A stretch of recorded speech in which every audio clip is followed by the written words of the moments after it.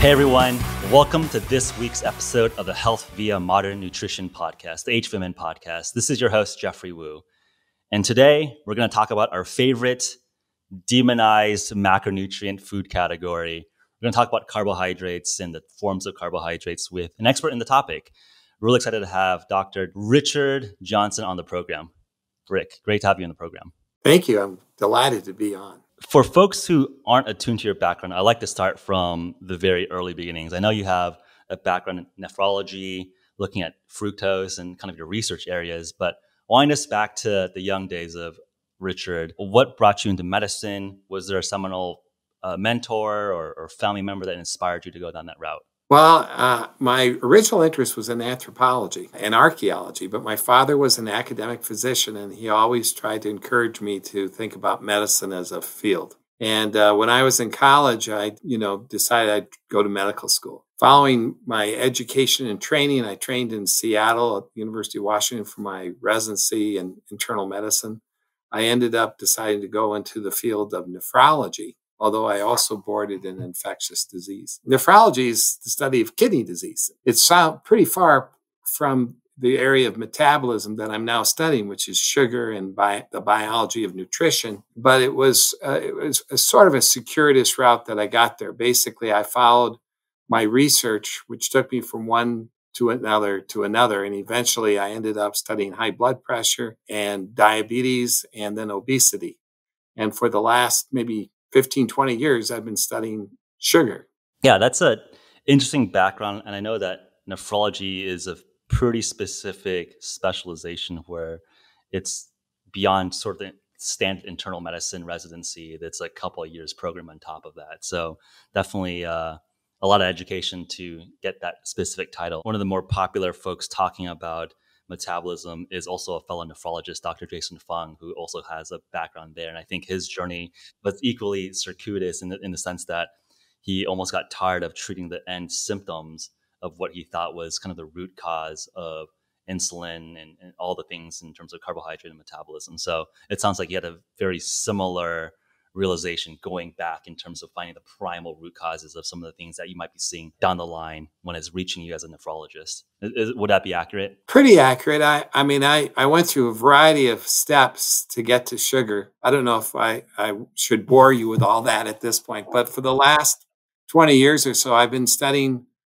sugar and fructose and how it works, how it causes obesity. And our studies have taken us out of the kidney, not only in laboratory animals, but studies in humans and studies in wildlife and nature. And so we've really extended our work. We've also done studies that go back in time, looking at early humans and how they handled sugar as well. So it's a pretty wide scope that I've been working on. Okay, yeah. So let's dive into it. Let's dive into the work. So I would say that most of our community are attuned to the notion that refined carbohydrate, refined sugars, probably not great for us. But I think there deserves more discussion around specific forms of sugar, dextrose, sucrose, and then fructose. These are all, I think, terms that people vaguely understand that maybe in some fruits there's more of a fructose versus a dextrose, and in more refined products, more of that pure glucose versus other forms of sugars or starches. Can you walk us through the high-level definitions in terms of some of these categories and definitions and terms, and then unpack some of the physiology behind how these impact metabolism? Sure. So there's two major sweeteners in the diet. One is table sugar, which is sucrose, and the other is this high fructose corn syrup, or HFCS. And they make up by far the majority of the added sweeteners that we ingest. Sucrose, or table sugar, is actually two sugars bound together. One is glucose. Blood glucose is our main carbohydrate nutrient the body uses, and fructose. And so glucose and fructose are bound together to make sucrose. High fructose corn syrup is derived from corn, and they make a syrup that has a mixture of fructose and glucose in it. So the sugars are not bound, they're free, and they're mixed together. And fructose is what really makes food taste sweet, or sugar taste sweet. It's the sweeter of the two sugars of glucose and fructose. Our work, we were very interested in what was causing high blood pressure. And we had discovered that there was a substance called uric acid that when it's elevated in a person's blood, it actually predicts the development of high blood pressure. And when we did studies, we found that it had a role in high blood pressure. Uric acid is also high in people with metabolic syndrome and obesity. And so we were wondering what might be the reason people might have a high uric acid. And obesity had been rising over the last 100 years, as had uric acid levels. But the classic thought is that red meats make uric acid levels go up. But red meat intake had been going down during that time. But one thing that had been going up is sugar. And it's known that sugar can raise uric acid. And sugar has this fructose component, and it's the fructose component that raises uric acid. And what we did is we gave fructose to animals, and they became rapidly obese, developed metabolic syndrome, diabetes, high blood pressure. And when we lowered the uric acid, we actually could improve the blood pressure like we had predicted. But what we didn't predict was that we were going to have effects on the rest of the metabolic syndrome, like the insulin resistance improved. There was less weight gain, and there was an improvement in fatty liver. And that was a surprise. So that made me want to study the role of uric acid and in obesity, and the role of uric acid with fructose. And when we were studying fructose, fructose raises uric acid, and it's the only sugar that does so. And it does so through a very special way. It knocks down the energy in the cell. It's the only nutrient that knocks energy down. And when it does that, the uric acid is formed. And when the energy goes down, that triggers kind of a mayday or an alarm signal that tells the animal that it's hungry, that it's thirsty, that it wants to put on fat. And so the fructose is very unique in stimulating food intake and stimulating hunger. Sorry to interject. I was going to ask is this AMPK? Which pathway is fructose actually reducing, like the energy sensitivities mechanisms? Well, we identified this pathway, and it does involve the inhibition of AMPK, AMP activated protein kinase. So that's involved in diabetes and obesity that is inhibited, and turned out that this turns out to be a very strong mechanism for knocking that down, but it also activates other pathways. And one of them is a thing called AMP deaminase, for example. And we showed that sort of was a switch. And then when that was activated, AMPK got turned down, and the animals started developing obesity, fatty liver, prediabetes, and so forth. So it looked like a sort of a switch. And then we realized that fructose was activating this switch to make animals fat. And we realized, and we did studies in hibernating bears and squirrels and a variety of species to show that this switch was actually involved in how animals put on weight. And fructose is a key way you can do that. And so, for example, bears will eat like 10,000 grapes in a day in the fall to give them a big fructose load. And they love honey. It's really true. They do. And they eat a lot of fruit in the fall to help them make this transition where they start eating more and gaining fat. And so we realized that this was a mechanism of survival that animals use in the wild. And they use it by eating fruits and honey, and they tend to eat lots of fruit. We eat fruit, and fruit is healthy for us because we're only eating small amounts of fruit, and they're usually more tart and have less sugar content than the ripe fruit that these animals are eating. So anyway, when we realized that fructose was activating the switch through this energy pathway, we started studying it in more detail. And we started knocking out and blocking the different parts of the pathway to prove that we were on to this mechanism. And what we realized is that this pathway, which was a survival pathway for most animals, is actively turned on in a lot of people because we're eating so much sugar. And in 1700, we were only eating 4 pounds of sugar a year. In 1800, we were eating about 18 pounds of sugar a year. And now we're eating about 150 pounds of sugar a year. So we're over-activating the survival pathway. In the last, few years, we've identified that overactivation of this pathway is causing much more than just obesity. It turns out that if we study the survival pathway, fructose activates a pathway that makes animals try to search for food. It induces a foraging behavior. So when you eat fructose, there's a period of hyperexcitability where the animal moves around more looking for food. And it involves novelty seeking. So there's actually a neurological impact of fructose. Yes, it involves going into areas where they normally don't feel comfortable, searching for food, novelty seeking, a low attention span because they have to look around all the time, they can't focus. And we've now linked that with the development of attention deficit hyperactivity disorder and also or syndrome, ADHD. We've also linked it with bipolar disease, aggressive behavior, and so forth. And in addition to that, we have discovered that this survival pathway knocks down the mitochondria and increases a thing called glycolysis. And what this means is that normally you can make energy through mitochondria, which is oxygen dependent, and you can also make energy without oxygen through a process called glycolysis. And normally we live off our mitochondrial energy. The mitochondria make a lot more energy, or ATP, and that drives our biology. But what happens is in this setting, when you eat fructose, it knocks down the mitochondrial energy and increases the glycolysis.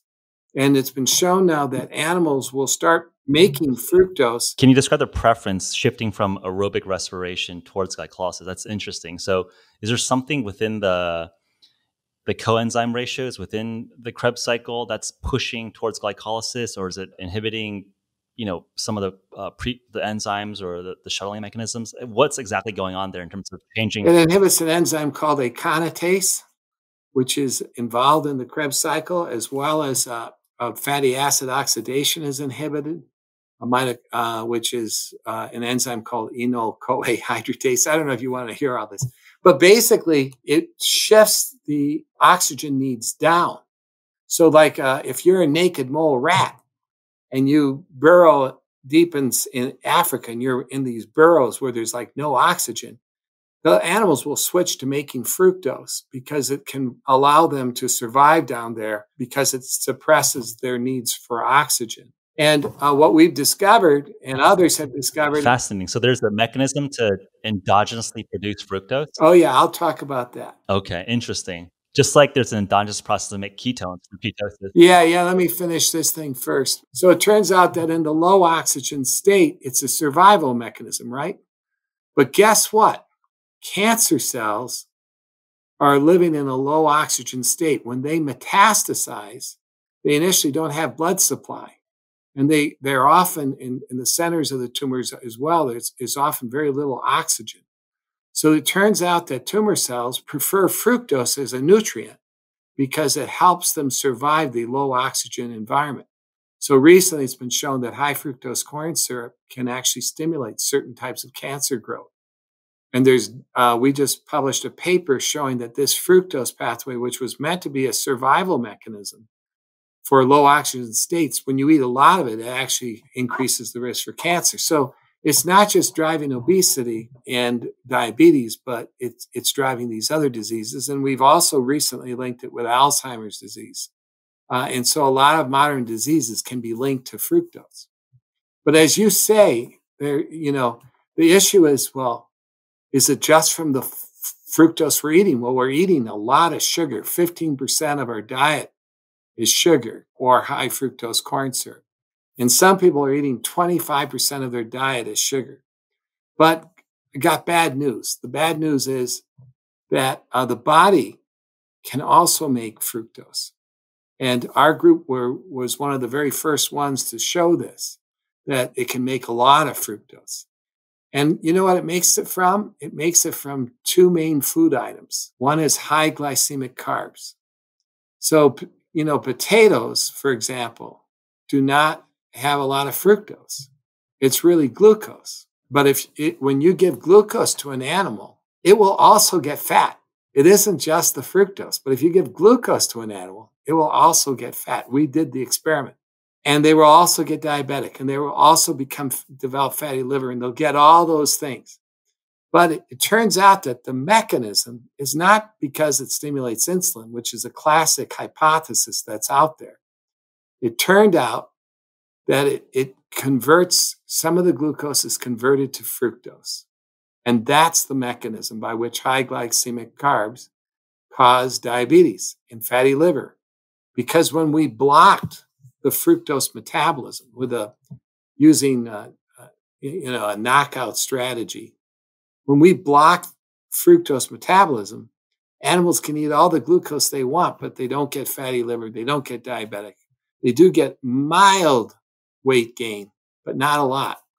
And so it turns out that high glycemic carbs, even carbs that do not contain fructose, can cause obesity, ironically, by making fructose. Yeah, and that's why potatoes, bread, rice, chips, these are the big four.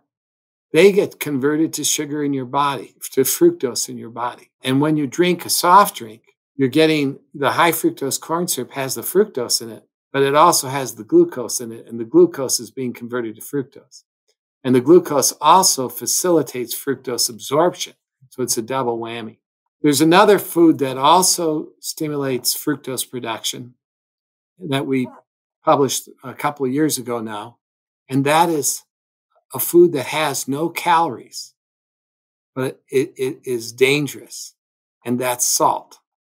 Now, I know there's a lot of controversy about salt. I've studied salt a lot in my career, and I can tell you that a high salt diet in a predisposed animal will cause hypertension. And it is associated with changes in the body. But what's really interesting, and which is only being recognized the last few years, is that a high salt diet predicts the development of obesity. A high salt diet predicts the development of fatty liver. A high salt diet predicts the development of diabetes, independent of sugar. And we actually showed this in the Japanese population, but it's been shown in Europe, in many studies now in Europe and otherwhere, that a high salt diet predisposes animals and humans to developing these conditions. And in fact, if you put a person on a high salt diet. Are these retrospective observational studies or are these interventional studies? Some are epidemiologic, but there's a study where they gave people a high salt diet, and within 1 week, they were insulin resistant. So there's also interventional data. What we did is we put animals on a high salt diet, and we found that, and we controlled food intake and everything. And we found that that the high salt diet stimulated the production of fructose in their body. It took a lot longer. You know, if you put an animal on sugar, they get fat in about 2 to 3 months. The first month, they don't. Even the second month, it's just a little bit, but then they start gaining weight. And by the third month, they're overweight. But if you put an animal on a high salt diet, it takes 5 months. It's even longer. But they get really fat, they get diabetic, they get fatty liver, and it's because they're making fructose in their body. And when you block the fructose, you block the obesity, you block the diabetes, you block the fatty liver. So I wanted to hit on the salt question because, and I'm curious to get your thoughts here, where it's fairly common within the fasting or keto community to say, hey, as you reduce your carbohydrate load, your insulin goes down, and as you have lower insulin, you urinate out and excrete out more sodium. So it is okay if sometimes beneficial to have more electrolytes or sodium in your diet. That is a popular recommendation within, I guess, the community in terms of how to be keto adapt more quickly or what to troubleshoot with in terms of just supplementing with more sodium or electrolytes. So what you're stating is that, but if you overdo it, it might actually mediate and increase the production of endogenous fructose, which is counteractive to a lot of the rationale of why people enter a ketogenic diet in the first place. So is that correct? And what is the mechanism exactly? Yeah. So, but there's actually a twist to it that I'll tell you. It's kind of an interesting twist. So the first thing is that when a person goes on a low carb diet, you're burning glycogen initially. So carbohydrates are preferentially turned into glycogen and stored in your liver, muscle, and other places. And you also have fat that you've stored. And when you go on a low carb diet, or if you fast, you will have to burn that glycogen to help maintain the glucose in your blood. And when they do that, the glycogen, when you burn glycogen, it releases water. And so you have a diuresis, or you start urinating more in the first few days because of the increased water release that's occurring while you're burning the glycogen. That also contains some salt. So there is some sodium loss as well. But it's actually, a lot of it is water. When the glycogen is burned up, the primary source for energy becomes the fat. And so the fat starts to get burned. And when you oxidize or burn fat, you also generate water. It's called metabolic water. And when an animal burns fat, they actually produce water. Animals in the desert actually purposely become fat so that they can provide themselves that water when they are burning the fat. So the camel, for example, has the hump is fat, and it has the hump because it doesn't want to have the fat on its body because of the heat. That would cause more insulation. So it puts the fat in a ball on the top of its back.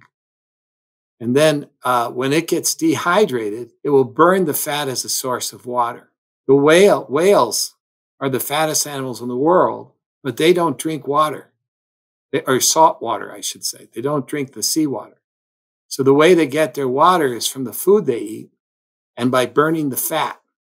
And they get about a third of their water from the fat that they burn. So fat turns out to be a source of water, and glycogen is too. When you go on a low carb diet, your water, you start excreting water and salt. But here's the real twist for you, Jeff.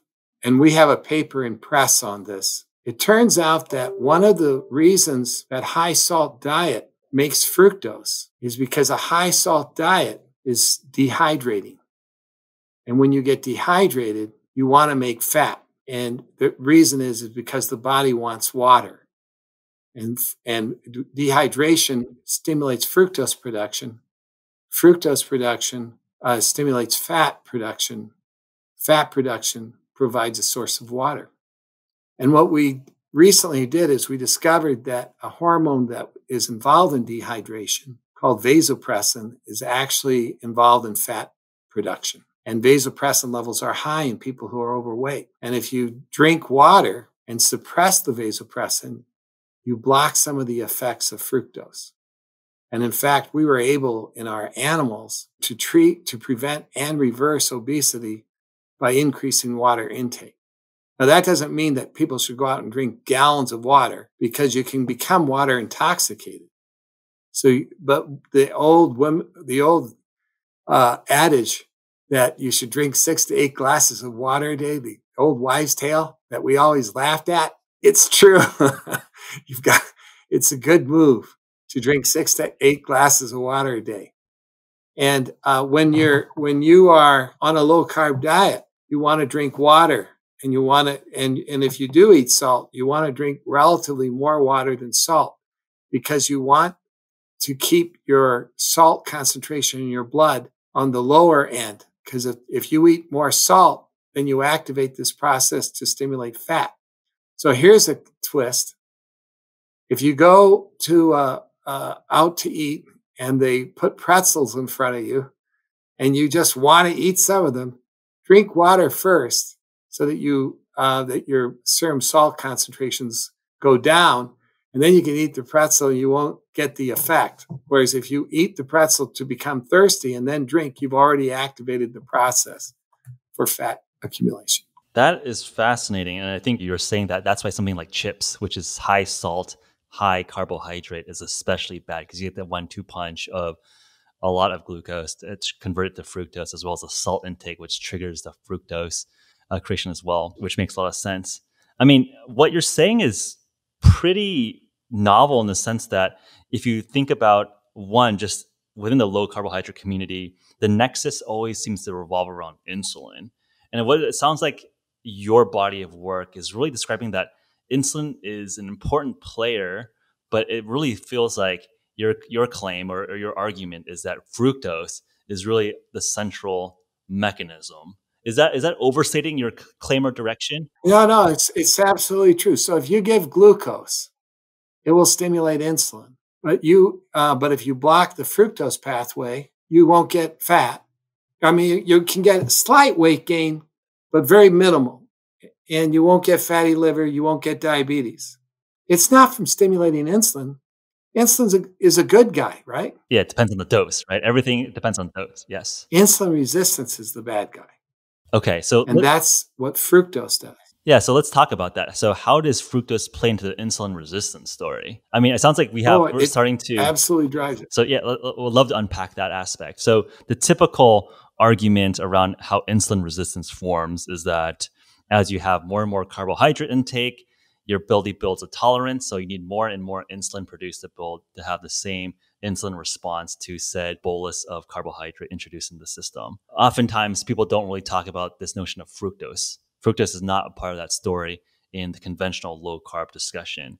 So please educate us. How does fructose mediate this? So fructose, remember, causes mitochondrial oxidative stress. And that has been linked as a mechanism to cause insulin resistance. It's sort of a complicated pathway that involves AKT and other signaling molecules, and it's not been my primary interest. But also, when you eat fructose, you produce uric acid, and that inhibits AMP-activated kinase. And so that also causes an insulin resistance, basically. So when we give we gave sugar to animals, initially it causes this insulin resistance with a rise in insulin levels. Basically, it's like a survival mechanism. What in animals in the wild, they'll develop insulin resistance as well, and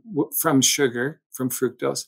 And what it does is, when there's not enough food available, if they're afraid of starvation, they find that, that you will induce insulin resistance as a mechanism to help preserve the glucose for the brain, because the muscles are sensitive to insulin, but the brain has a lot of areas in the brain are not. So that when you become resistant to insulin, the muscles take up less sugar or less glucose, and there's more glucose available for the brain. So it starts off as a survival mechanism. But chronically, insulin resistance is not a good thing, and it can lead to diabetes, as you know. So when we gave fructose to animals, we found that initially the insulin levels go up because they become insulin resistant, but eventually over time, the insulin levels start to fall as the islets started to get damaged.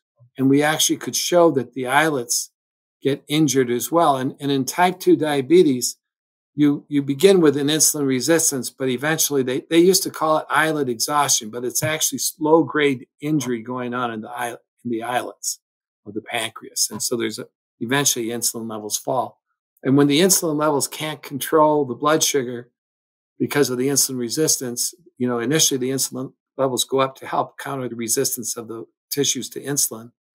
And then eventually that you're not making enough insulin to do that, and then you become diabetic. I have long argued that it's not the insulin that's the problem, it's the insulin resistance. Fructose causes insulin resistance, and glucose does not. But the phenomenon, when you're on a low-carb diet, you're reducing both glucose and fructose, of course. And, it's a wonderful diet, but it's working primarily by blocking the fructose, that you're either going to make or that you are eating. So we get the same place. It's just that the problem was that no one really understood that the glucose was being converted to fructose. And we had a paper in Nature Communications that proved that. And so it was, highly reviewed, it was peer reviewed, and took a while to get the paper in because of of the fact that it sort of challenged the dogma. Yeah, no, I mean, it's pretty paradigm breaking, and I think it's pretty interesting. So, two follow up questions here. So, as you mentioned, the intervention of a low carb diet essentially works on either pathway in the sense that if you're eating low carb diet, you're not having the glucose convert into fructose anyways. So, it works regardless of what the underlying mechanism is. So, the natural follow up question is what are then the edge cases where the original paradigm of overexposure to insulin through just glucose, is there an edge case where that fructose being the main mediator changes the prescription? Basically, when do these two explanations diverge in a hypothesis to test? Yeah, I mean, so the complicated thing is like clinical trials are going to be hard because, they'll say, well, we're going to give this group sugar and we're going to give this group high glycemic carbs that don't contain sugar, but actually what they don't understand is that the high glycemic carbs get converted to fructose in the body. So these kinds of studies can fail. And so the real proof is going to come out. Currently, Pfizer and some other companies are making inhibitors of fructose. And to be fully apparent, I also have a small company that I started based upon the science that we discovered.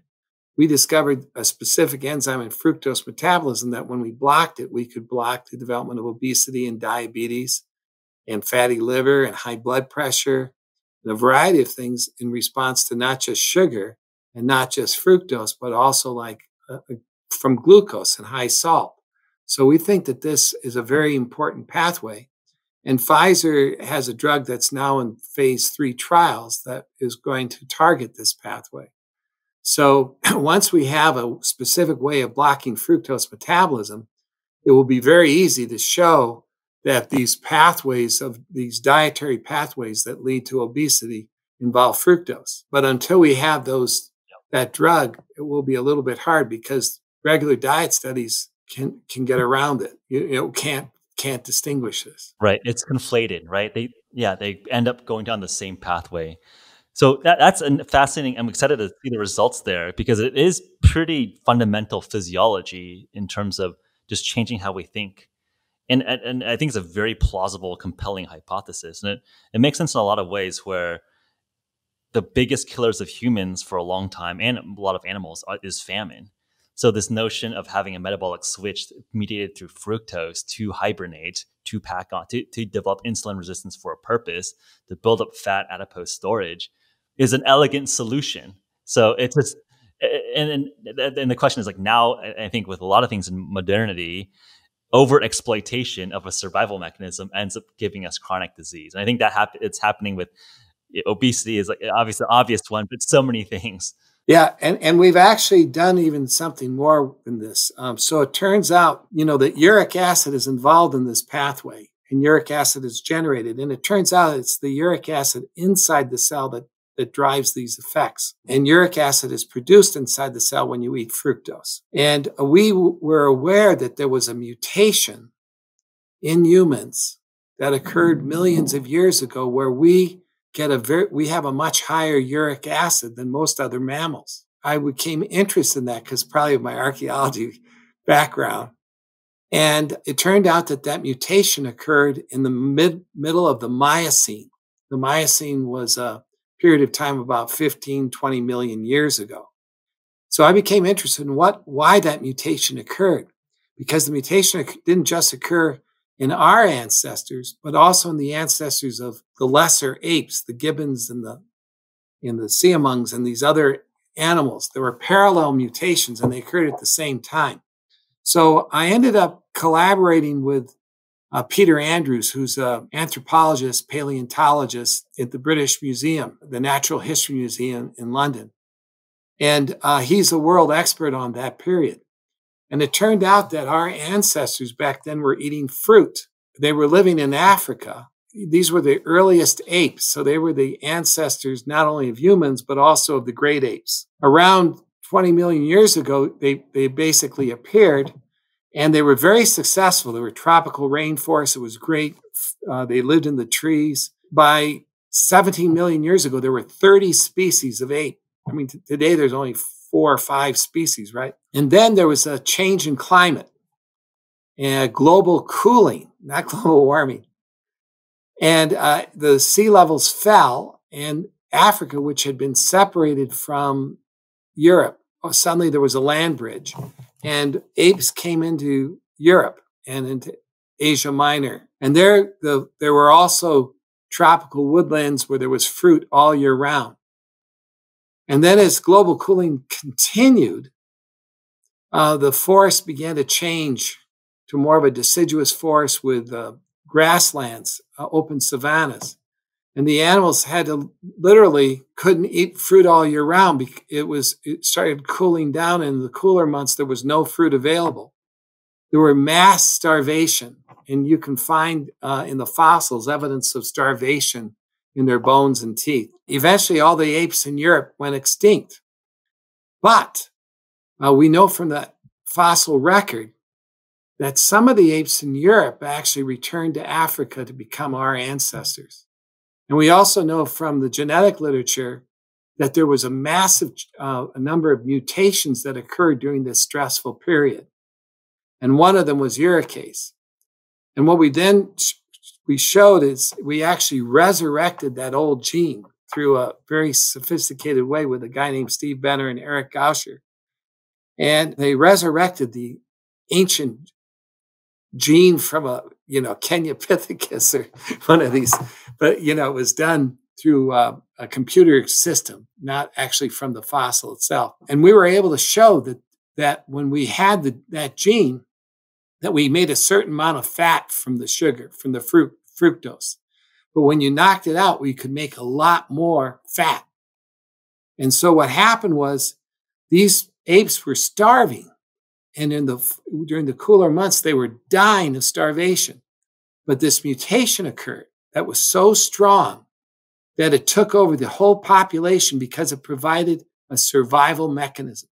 Because when they ate the same amount of fruit, they got a lot more fat and made us sensitive to fructose. And today we still carry that mutation.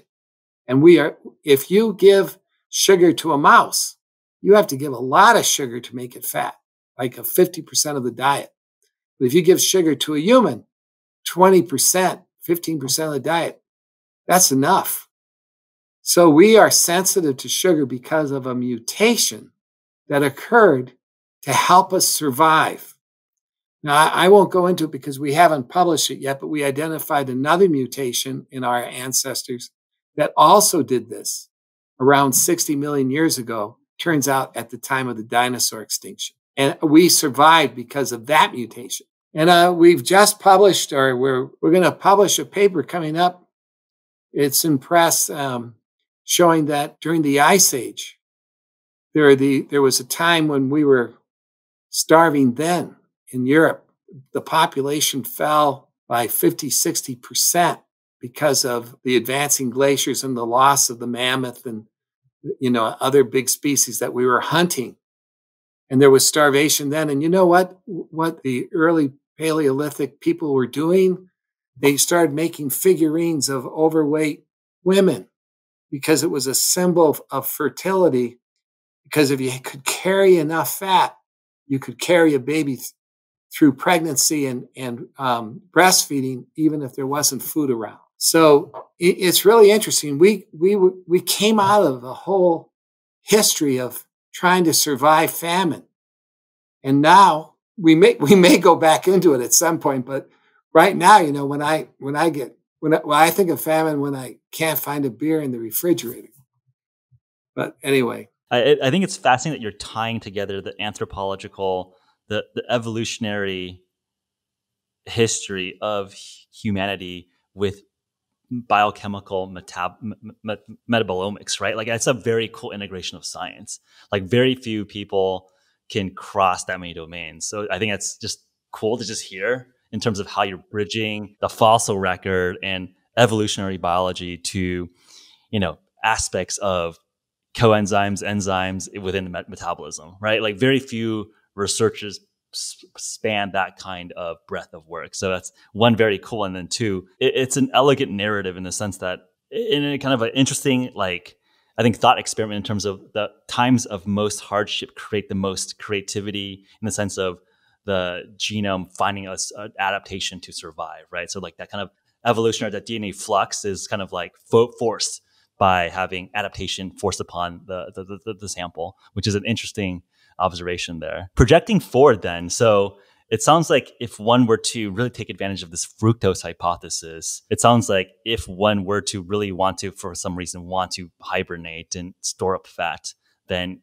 going towards fructose sources would be a very efficient way to build up adipose tissue in a sense that if you are looking to gain weight. But I think the second part, which is that why is high fructose corn syrup not banned?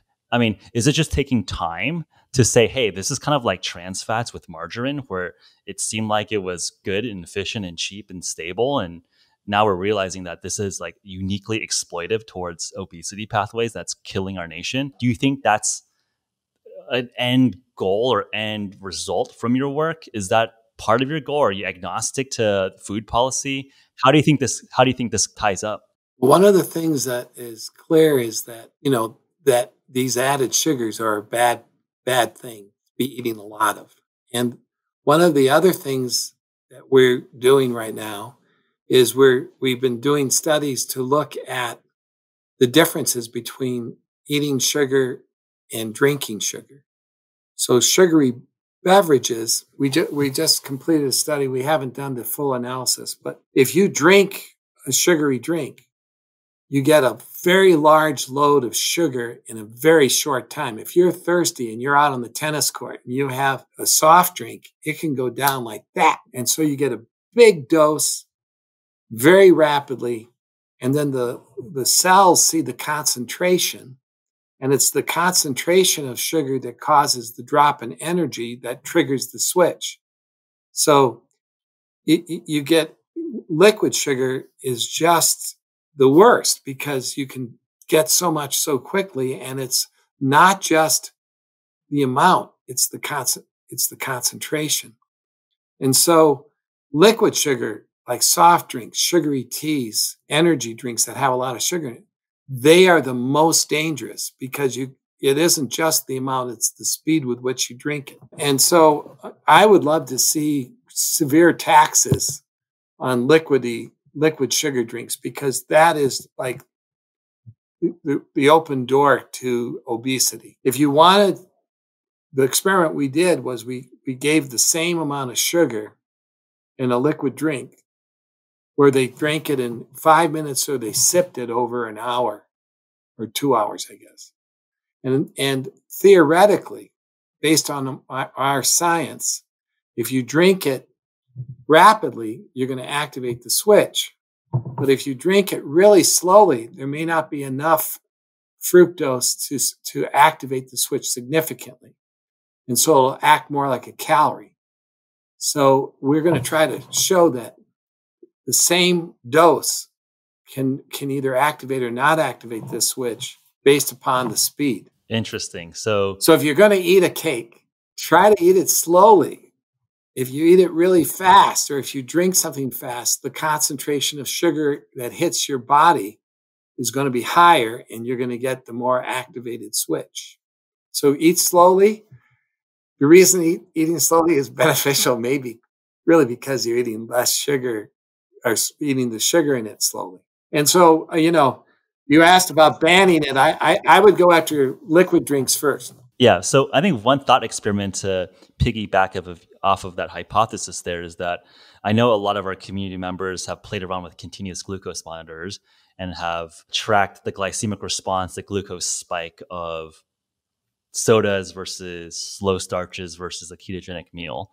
So do you have a speculation in terms of, is there some glucose threshold, say above 150 milligrams per deciliter, above 200 milligrams per deciliter, that triggers that switch?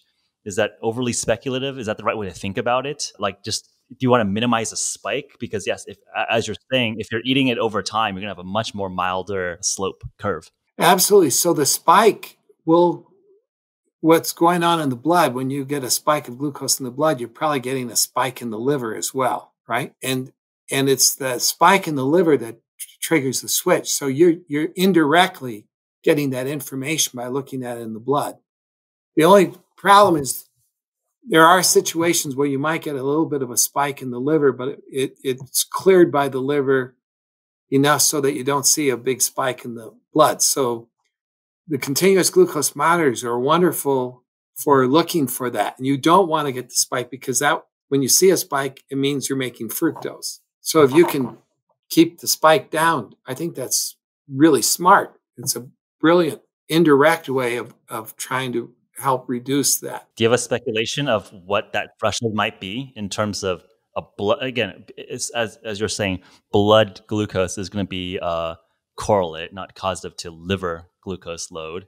So I presume there's no data on this, but do you have like a best? But it could be very important. The blood glucose could be very important to the brain. So we know that when the blood glucose levels pop up, it increases fructose in the brain. And we just published a paper reviewing the literature, and there's really good evidence that high fructose concentrations in the brain can maybe an underlying mechanism for Alzheimer's. I know it sort of sounds preposterous that all these things cause so many diseases, that one food item can have so many effects. But the biology is actually pretty strong. It's scary. In the case of Alzheimer's, they now have identified that fructose levels are high in the brain of Alzheimer's patients, as well as the kind of the biosignature or the imprint of how fructose acts.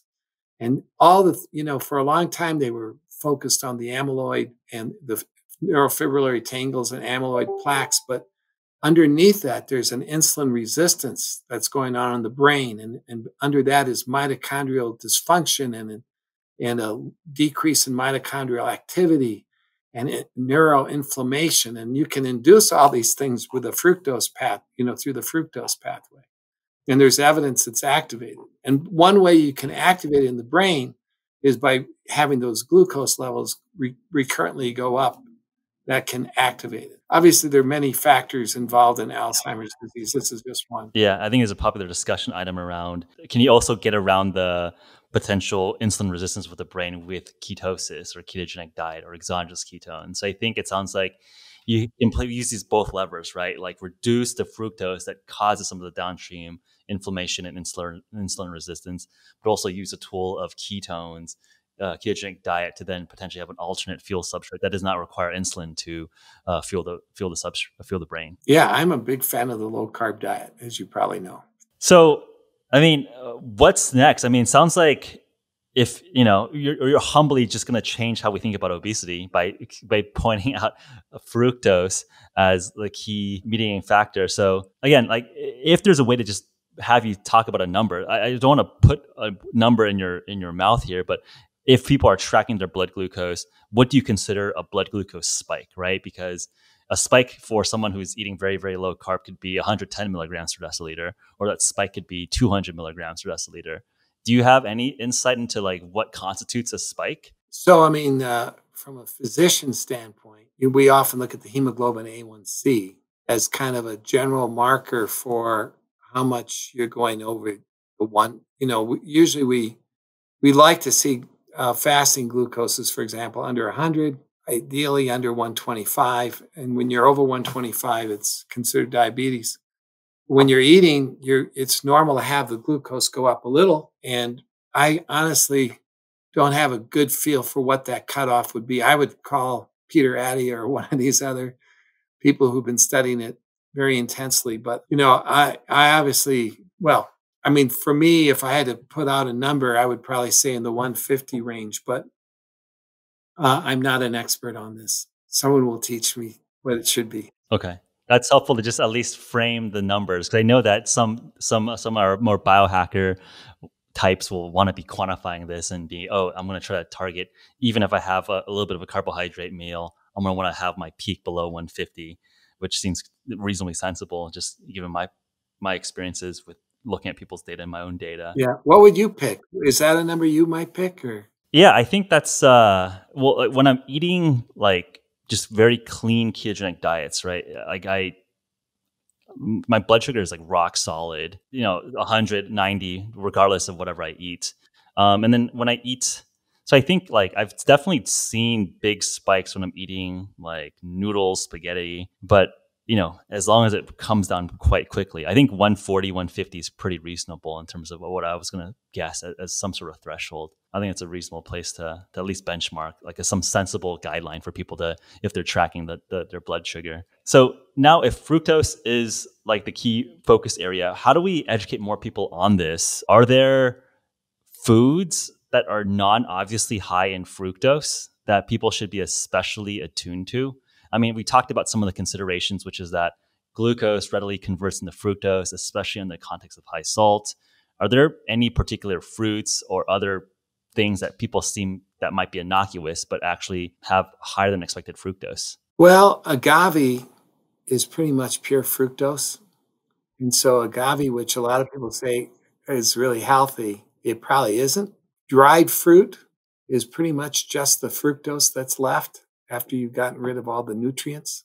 I mean, the vitamins and stuff. Fruit yogurts, they often say healthy, low fat, but they're filled, a lot of them have syrups and sugar in it. Learning to read the labels for added sugar, they always now require you to put how much added sugars are. Added sugars are almost always high fructose corn syrup or table sugar. And so trying to eat foods that are low in added sugars. And then the big four, rice, bread, chips, and potatoes, and maybe pasta a little bit.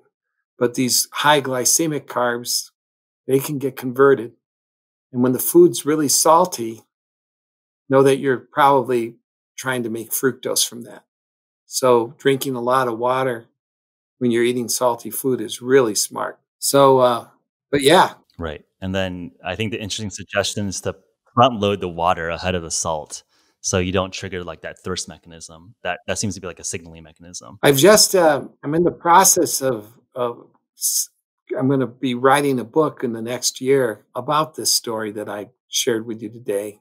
And there's a lot more that I have, that we didn't talk about that will be in the book. And so hopefully that book will come out probably in early 2022. Okay. Well, let's stay tuned for that, and would love to have you back on to talk about the release of the book. Yeah, I would like that. So, I mean, not to say that your work isn't expansive enough, but are there future research directions that you're excited to answer? And one of the fun questions I like to ask sometimes is, given infinite funding, you can have a time machine, you can do whatever, you're God.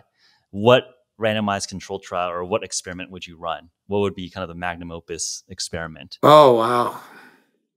Well, I mean, we already kind of talked about that when there's an inhibitor, it'll be a very good way of looking at the role of fructose, because it would remove the issue of whether or not you're eating it or making it. If you can block it, how it works, that would be a fantastic way to prove the importance of fructose in biology. And it would help separate, things like glucose and the insulin theory and all that. Another area that we are studying and we expect to publish early next year is the role of umami foods. And a lot of these umami foods are kind of these savory tasting foods. Some of them look like they participate in the switch as well, this switch to survival switch to increase fat. But some of them do it looks like distal to the effect to fructose. And we're in the process of studying that right now, and then figuring out what this means in terms of nutrition. But the one thing I can say is that I do think that it is possible to develop a healthy diet that can keep you young and healthy and help reverse some of these issues. And the low carb diet is in general, a healthy diet. The Mediterranean diet is actually a good diet. And just being wise and reading the labels and understanding that foods that have a lot of sugar in them are bad. And if you do decide to eat birthday cake because it's your birthday, and I do, just do it sparingly. You don't want to be eating a lot of cake all the time, obviously. So, but I do think that people like sugar, and occasional intake is probably something that people should be able to enjoy and at the same time keep themselves very healthy by following general rules. Yeah, I agree with everything you just said there in the sense that, one dose of sugar is not going to kill you, right? Like Exactly. we are a robust, resilient species and you have that survival mechanism for a reason. It's just problematic when you're always jamming the hibernation mode when you're already overweight, obese, right? Like that's the problem. Absolutely. Absolutely. And there's the other thing is we're actively working on what happens is when as you've been obese for a long time, if you're overweight for a long time, that's oxidative stress of the mitochondria causes a loss of the mitochondria over time. And then you kind of get locked into your weight. And so we've been investigating how to reverse that. In other words, a way to cure obesity, not just, one way where we can actually cure it. And the trick is to regenerate the mitochondria. And we're actively studying different ways to do that. And one of the best ways is exercise and specific types of exercise.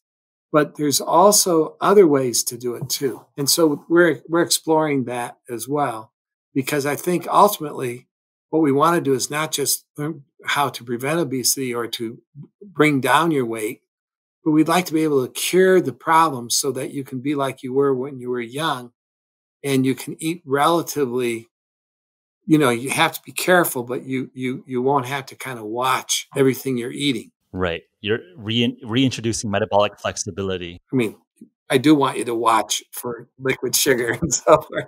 Right. Yeah, But if you have more mitochondria, you have more metabolic flexibility where you can handle those challenges, those glucose challenges. absolutely. But I mean, I think that's like even just in terms of creating new mitochondria, mitogenesis.